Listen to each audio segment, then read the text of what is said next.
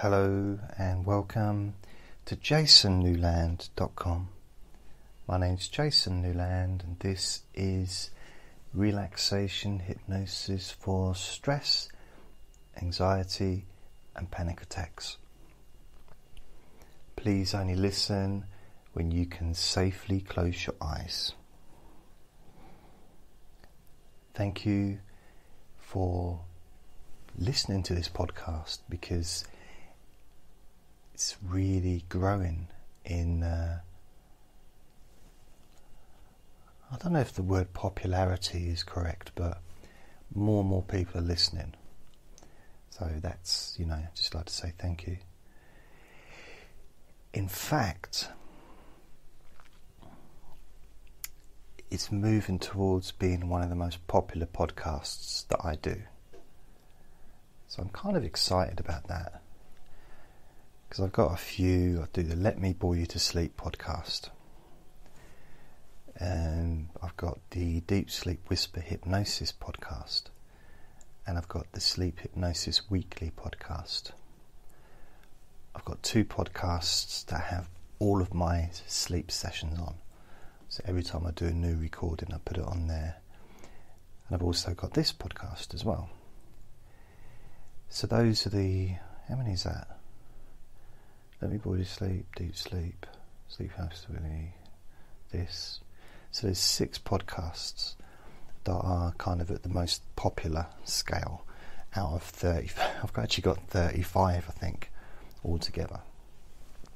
So I've also got like self-development, one self-help, chronic pain, smoking, all those kind of stuff. Excuse me. So this is growing.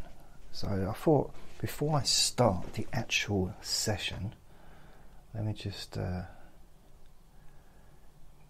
let you know how things are going with this podcast.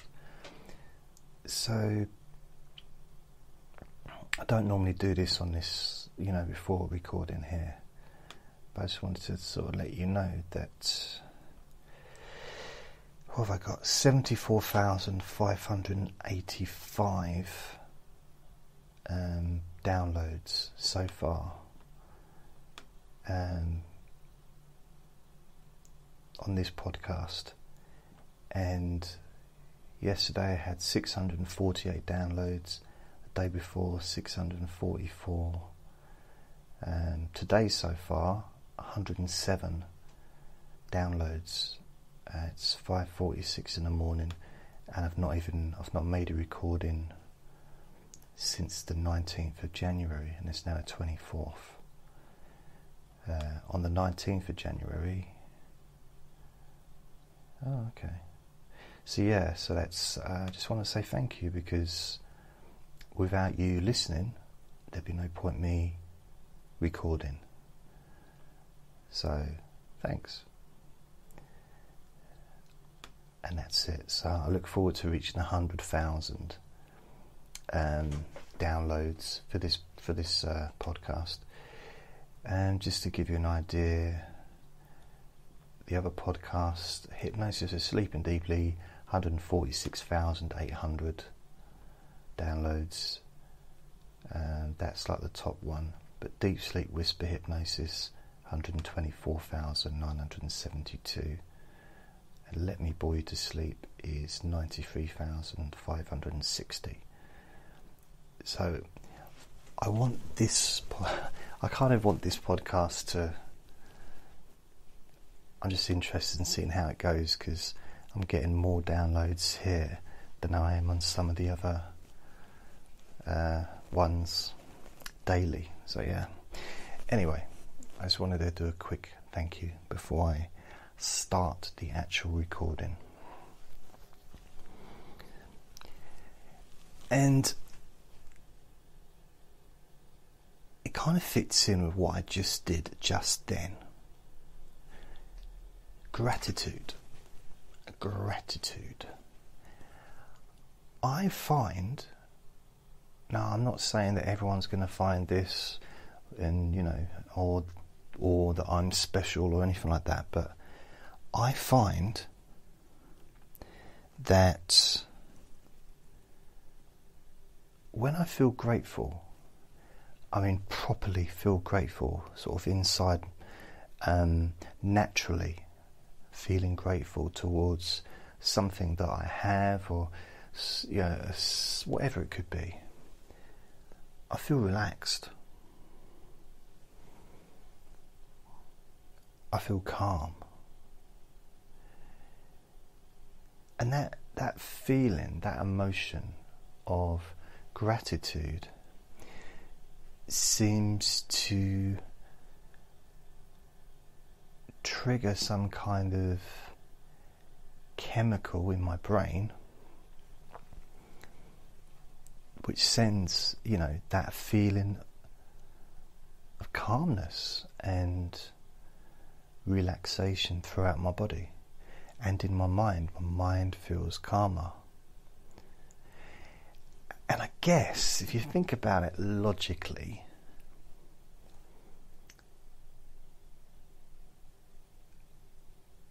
we react, don't we, to what we're thinking about. What we're thinking about affects our body. In the same way as how our body feels can affect what we think about. So someone with chronic pain, or someone with let's say someone has a broken ankle, then initially that's going to be the focus of that person's attention. Like when I broke my wrist, fell out of the bath, don't laugh. It's a few years ago, when I first moved into this place that I'm living in, I slipped out of the bath and I broke my wrist. I also hurt my shoulder, and luckily I didn't hit my head on anything, so I didn't cause mind you, I don't know if it would have made much difference to my head, but I broke my wrist. I went to the hospital and had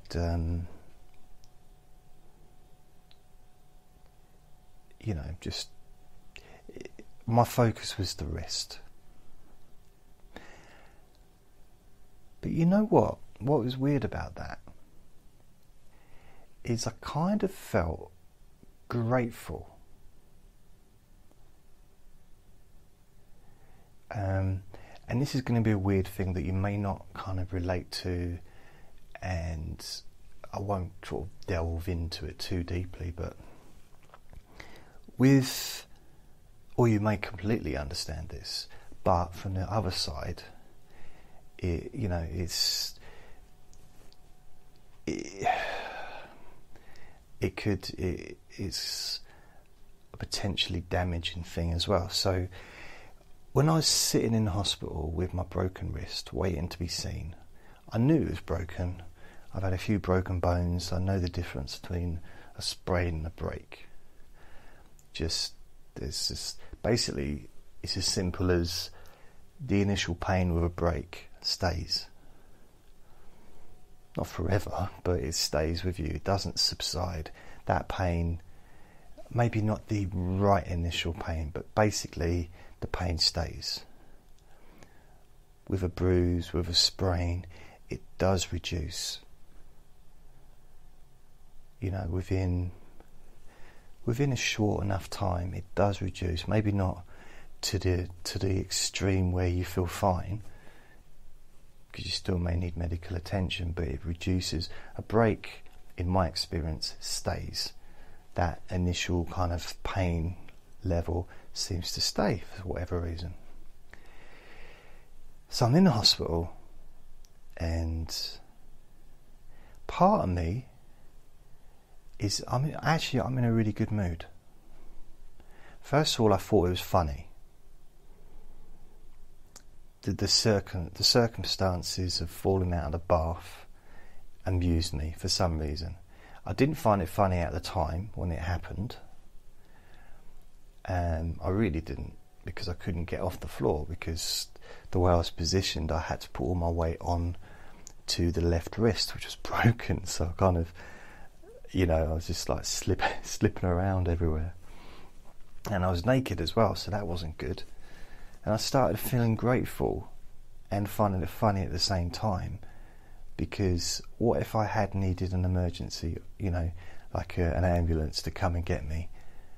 I'd have been there naked, and that would have been, well, I could see the humour in that, as well as the trauma to them seeing me naked, probably, the paramedics. But I also felt grateful that that didn't happen, which seemed to reduce my stress levels. I felt grateful that actually, first of all, it was only my wrist. It was just a break. It wasn't an open fracture. It wasn't my shoulder, which would have been a lot more painful, I'm guessing. I've injured my shoulder before, and it's a lot more restricting because of, the size of it and everything. But just my little wrist, I could deal with that as fine. And it was my left hand. So I was grateful that it was my left hand, not my right hand, because I'm right-handed.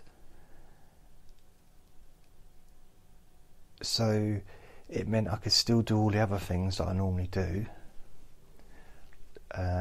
without having to go 6 weeks without being able to sort of do that stuff. Because I've broken my right hand twice in the past, and that's very restricting. Left wrist, well, not so bad as far as restrictiveness. So I felt grateful, and I kind of thought, well, why am I feeling grateful? I should be feeling sorry for myself, because that's my natural go-to place. I love feeling sorry for myself, a little bit of self-pity. I've always kind of seemed to have enjoyed that over the years. It's never helpful, really. It can feel comforting at times, but ultimately not useful. It's not particularly good. Being the victim, even if you've been a victim, doesn't mean you have to be a victim. It's not a 24-hour career, I don't think. I think it needs to be something that we do all the time.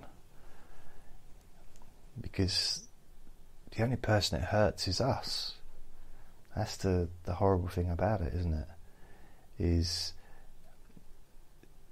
because anxiety, stress, panic, it could be caused by trauma that's happened in the past, that may have been caused by another person, and very likely they don't care about it. They're not thinking about it. They might not even have meant it to happen. They might not know that it's caused trauma, depending on what it was. So in a sense, the only person that's hurting is us, by focusing on it, which increases anxiety, stress, and all that stuff, all that good stuff. But gratitude, and I don't mean false gratitude, not really into that. I'm so grateful I've got a carpet on the floor. It's like, well, yeah, I know some people can't afford to have a carpet, but when I first got the carpet in here, I was very grateful. It was lovely. But then Andre the ferret moved in, and he destroyed the carpet within about a week. So the carpet basically is, I'm not even going into details, but it's his, it's not mine. I walk on it, he owns it.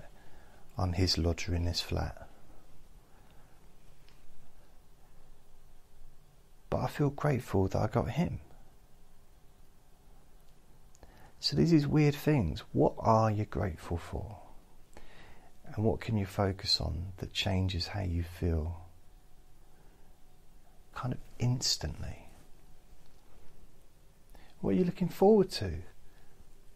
That's going to happen in the future. It could be something holiday you got coming up. It might be a family event, I don't know, it could be a birthday, could be maybe you're getting yourself a new car, maybe you're having, who knows, maybe you're having liposuction, or perhaps you're having, you're getting married, or put those two together, liposuction and getting married. But you know, something that's happening in the future. You're starting an educational course. Perhaps you're gonna, who knows, maybe you're saving up to get your hair done a specific way, or there's a dress or a coat or a pair of shoes that you've been looking forward to getting or wearing or buying, or maybe you're looking forward to having a clean out and getting rid of stuff.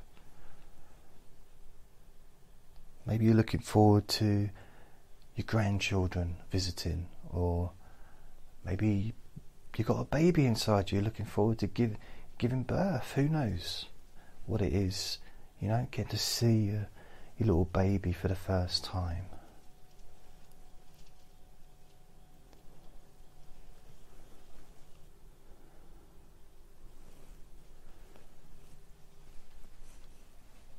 What's that feeling or that thought that you can think of that changes how you feel in a positive way? We've all got something. There's always something, and it might be looking at a photograph of a loved one. See, I've got a picture of my nan, my grandmother, who's no longer here, but there's a picture of me with her, and she's looking happy. And I look happy, you know, next to her. It's a lovely picture. You know, to me, it's a lovely picture. But there are no horrible pictures of her, you know, they're all lovely. But there's that feeling. It's a feeling of, yeah, I had a really close, really, for me, like a close relationship with her. I had a connection, a good connection with my nan. So I look at that and I feel a little bit sad, but at the same time, so it's probably not a good example actually of something that makes me feel really good.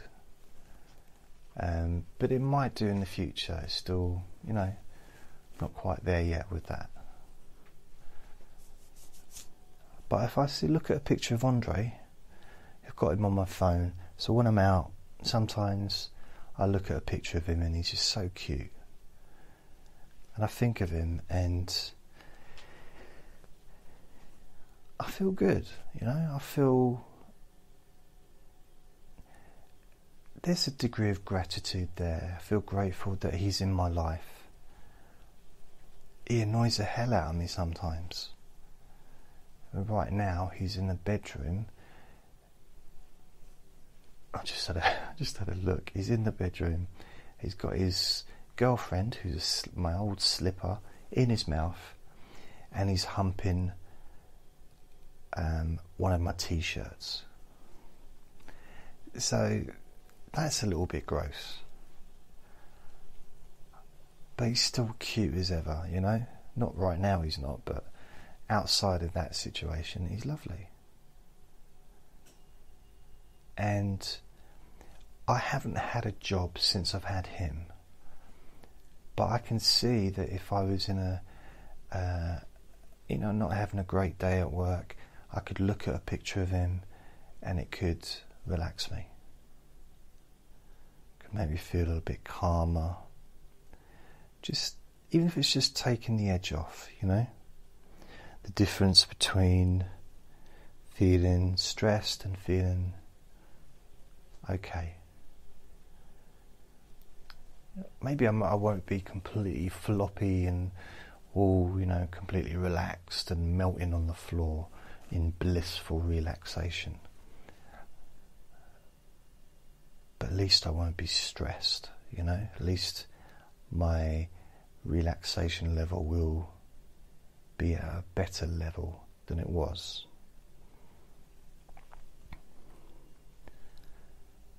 So you've got the gratitude, you've got something you can look forward to. There's a couple of things that maybe could be a trigger to you feeling better, feeling more relaxed, feeling calmer instantly. And I'm talking about something that has an instant reaction for you. And because it's natural, because it's something that's already there, it's already implanted in your mind, it's already connected to your nervous system by maybe many years of repeating the process.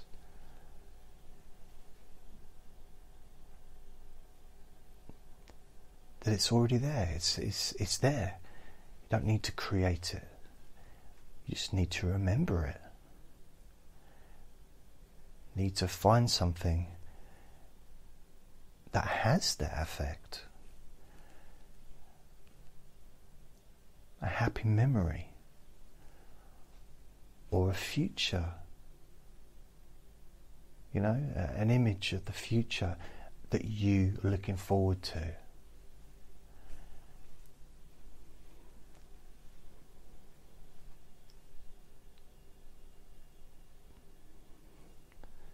Something that, when you think about it, you feel good. It doesn't have to be orgasmic, just you feel good. You feel good.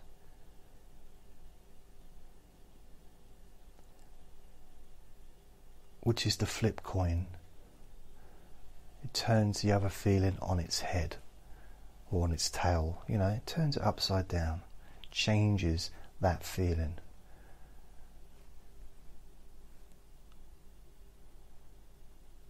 Adds cold water into a bath that was too hot, was getting a bit too hot. Sometimes turning the hot tap off isn't enough. You need to add some cold water as well. And sometimes, as you know, if you add too much cold water, you can't get the water hot again. No matter how much hot water you put in, it just won't get hot again. Which is a good thing, because that stress levels can't raise to where they were, because you've added that relaxation, that calmness, that pleasure, that really nice feeling changes how you are feeling instantly. Now, there are ways that I can, or not just me, but I suppose anybody that knows how to, could show you how to create your own version of this. Linking certain things to a feeling and then thinking about that thing.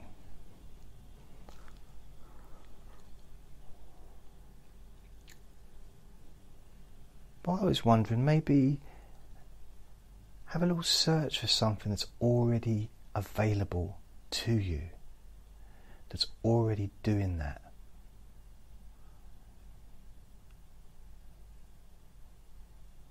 We've all got things that we think about that stimulate our emotions, for good or bad, for negative emotions and positive emotions. There's different things that we can think about. So when you focus on those things that increase your positive emotions instantly,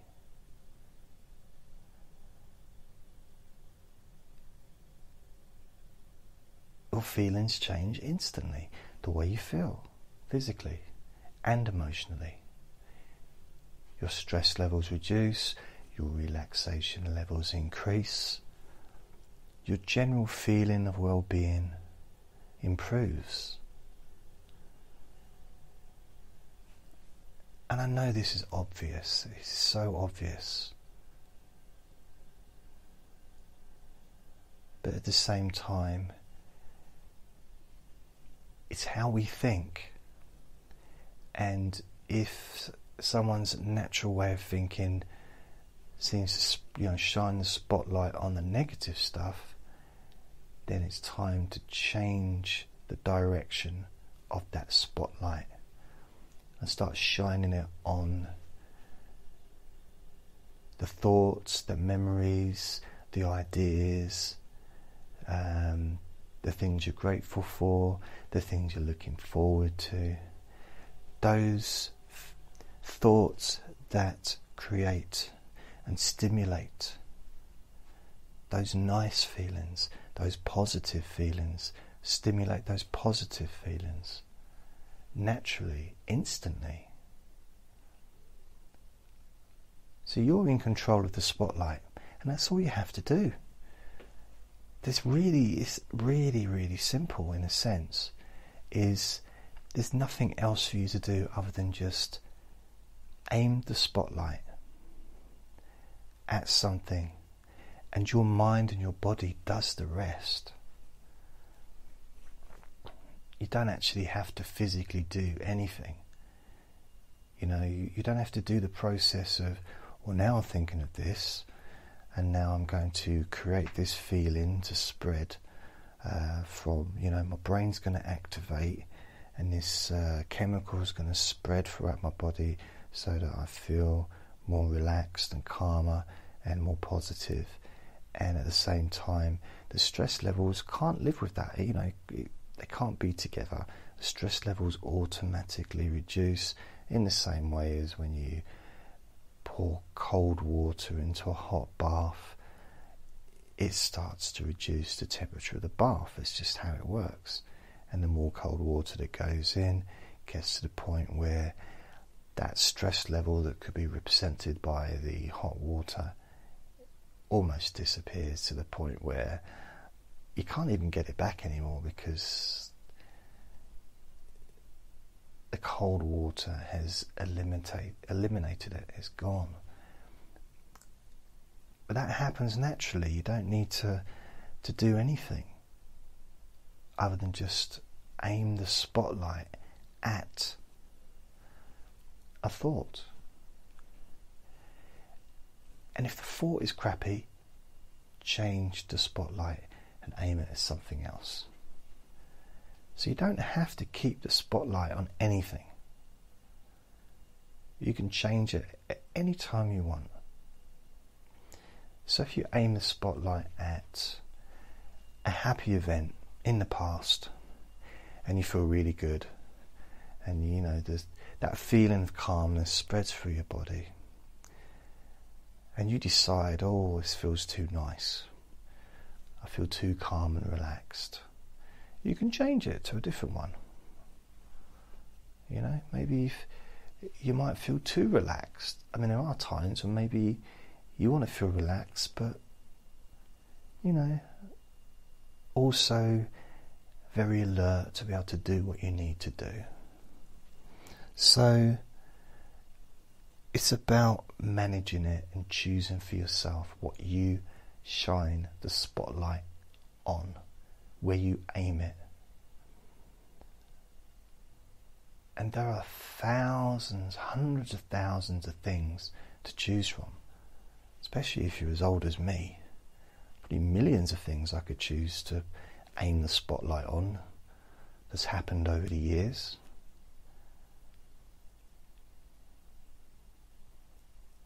So you're just choosing to shine that spotlight on something, and maybe make a little photograph of it in your mind. And when you think about that photograph and you look at it, it automatically stimulates that feeling of relaxation.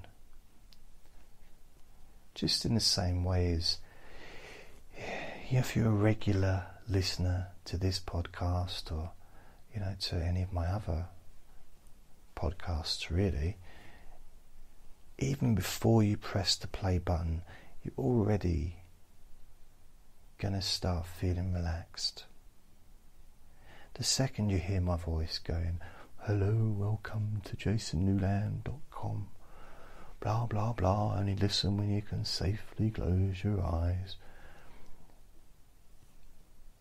it stimulates and triggers that sense of comfort in your body and in your mind.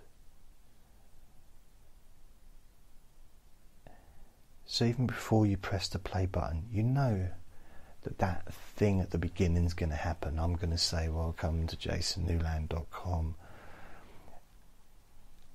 And I've been saying that for 14 years on pretty much every recording I've ever done.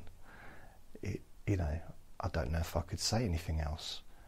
Sometimes I do just say, hello, welcome to whatever the podcast is. But generally, and my name is Jason Newland, and but there's that feeling that comes with that. And not only do you feel a sense of comfort and relaxation at that moment, I also do, because when I say those words, I automatically start to feel relaxed, or even more relaxed. But at the same time, my brain is able to function in a way where I can verbalize and hopefully communicate some ideas. And I don't even know where they come from half the time.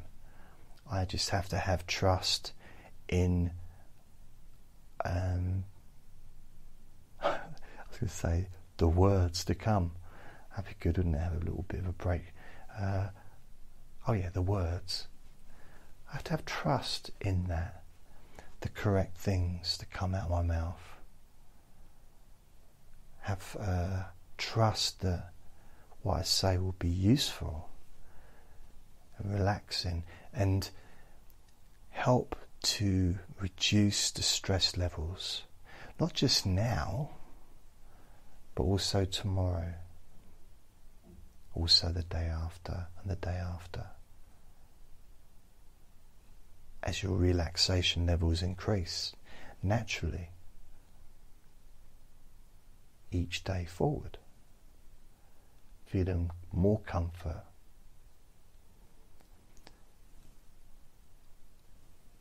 So I'm going to leave you on that idea, is to just start shining that spotlight on something maybe that you're grateful for, maybe that you're looking forward to, maybe that you can look back to that feels really nice, a really happy memory.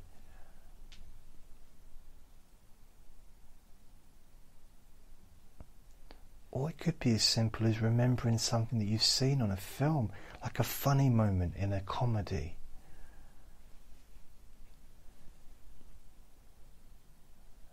There's something that I remember, a comedy moment from years ago.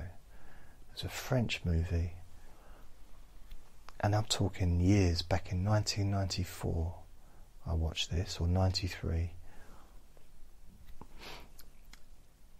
And this man was in a caravan. He kind of walked into the caravan, and the caravan had holes in the ceiling, and a bucket, and the holes were like letting water in because it was raining outside, and the bucket was full of water. So he had all these buckets to catch the water so it didn't go onto the floor. So one of the buckets was full, so he needed to empty it. And he emptied it on the floor, and then put the bucket back on the, to catch the rest of the water. Now, in my mind, that is just, you've got to see it for it to really have the effect. But it's absolutely ridiculous.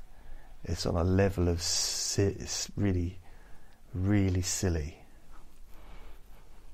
and it was just hilarious. I couldn't stop laughing.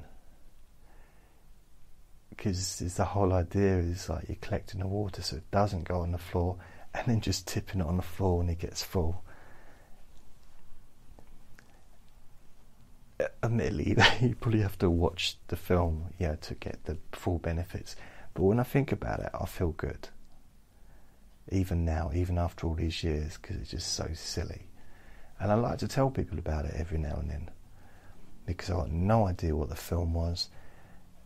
And it's, most of the people that I know probably haven't seen it, because it was a French film, French language. It wasn't like a famous English, speaking film. So I like to tell people about it now and then. And I feel good telling them. They sometimes look at me like, what are you talking about? What are you talking about, Jason? But it's okay, I don't mind. So maybe there's something in a movie that you've watched, or something that maybe you've got a child, niece, nephew, grandson, grandchild, whatever, daughter, that said something that was just hilarious, that was just so, just so funny. And even now, it might have happened 30 years ago, but even now you think about it and it just, oh, that was funny. There was something that happened with my nan years ago. We were watching a movie, Shirley Valentine, I think the film was, and this is totally true, I can't, but anyway, there was a point in it where the whole family was there watching this movie, and there's a point where one of the characters in the film says, oh, where's so it mentions the word clitoris. Yeah, that was it. And my nan shouted out, what's a clitoris? And we all started laughing, but like they kept it kind of a little bit inside. But I had to leave the room and could not stop laughing. Now, I don't know if my nan was just having a laugh, but it wasn't like her to say something like that. She wouldn't come out with something rude, not on purpose. Not that that's a rude word, it's just a part of the body, isn't it? It's no more ruder than you saying your ear or your knee, it's just a part of the body. But it was just so funny, the way she just came out with it. And even to this day, it just makes me internally giggle, because it was funny. And it's never not going to be funny. It's not as funny as what it was at the time, at the moment. But that's just a couple of examples that I can kind of get in touch with. And it doesn't have to be funny, it could just be nice, a nice memory, a nice feeling. And getting your first job, getting your first paycheck, passing your driving test. It could be anything. Your first kiss, your first passing your exams, getting the results, getting into the college you wanted to get into. Just, but shining on those positive things, shining the light on the positive things, as opposed to the other stuff. And there's plenty of that to choose from as well. But why would you choose that? What would be the point? If I was going to make a session on how to feel stressed and crappy and all that stuff, that'd be easy. I could make that session, I could make 100 recordings a day on that.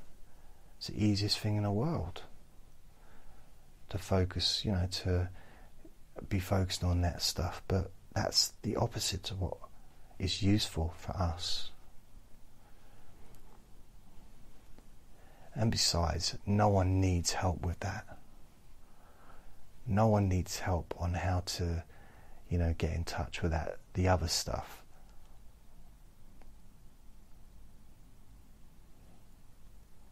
but maybe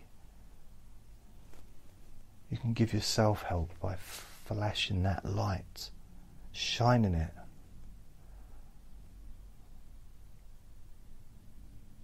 Brightly, and finding some of those things that maybe you've forgotten about. The good stuff, only the good stuff, only the happy stuff, only the funny stuff, only the positive stuff. Shining the light only on those things, memories, things you're grateful for, things you're looking forward to, that actually have that natural reaction within you where you feel good, which causes relaxation within your body and your mind. And while you're shining that light around, if you come across something you don't like, move along to the next thing, because that's not relevant. It's not part of what we're doing here. You know, sometimes, like the other day, I cleaned the toilet, and there's part of my brain saying, well, the sink needs to be cleaned as well. And you know what I said to my mind? You know what I said? I said, I don't care about the sink. I'm cleaning the toilet. That's all I'm doing today. I'm just going to clean, not all I'm doing the whole day, but that's the only thing I was going to clean was the toilet. The sink I can do a different day. And that's what I focused on. And I felt good afterwards because it was done. Rather than feeling, oh, but I could have done more and there's other stuff to do. No. I'm gonna take the victory. I'm going to be the hero, the toilet cleaning hero. And now every time I look in a toilet, it's only been a couple of days, I think, yeah, it's nice and clean. And I feel a little bit of, I don't know, a little bit of pleasure. I mean, it's not, you know, it's not life-changing, but it's a little bit of like, yeah, I feel better now that it's clean. It's the little things sometimes.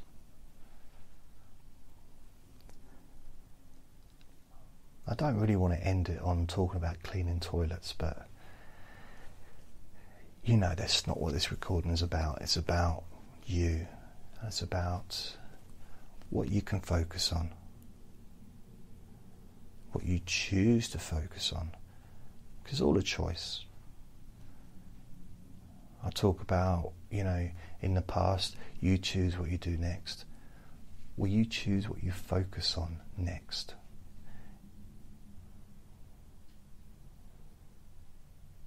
So if you've got something that you think about and you don't like it, don't like the result, don't like the response that you physically have or emotionally have to that thought, treat it the same way you would if you put something in your mouth, a bit of food that you didn't like. You'd just spit it out, wouldn't you? You know, if you're at home and you're trying some food for the first time, maybe it's a takeaway, Chinese, Indian, Mexican, pizza, whatever it is, and you're trying something new, and you taste it, or maybe, you know, so you've got someone that's with you and they're saying, oh, try this, and you try it, and you don't like it. What, you're going to chew it up and eat it? Or you're going to spit it out, maybe into a napkin, not necessarily on the floor, because that could be classed as rude, especially if you're in a restaurant.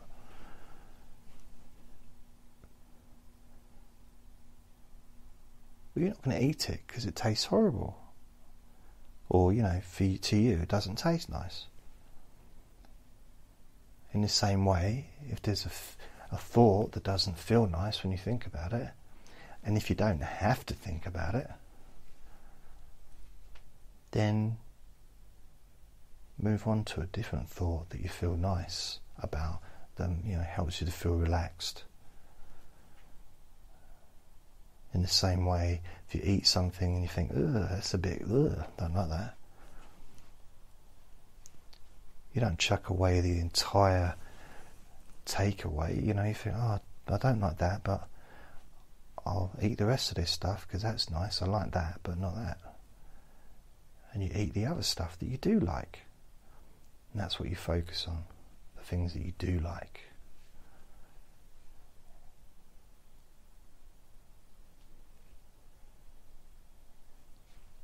So I'm going to leave you on that thought.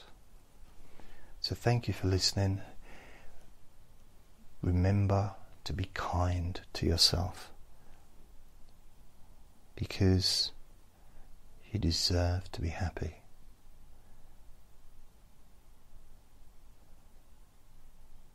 Lots of love. Bye.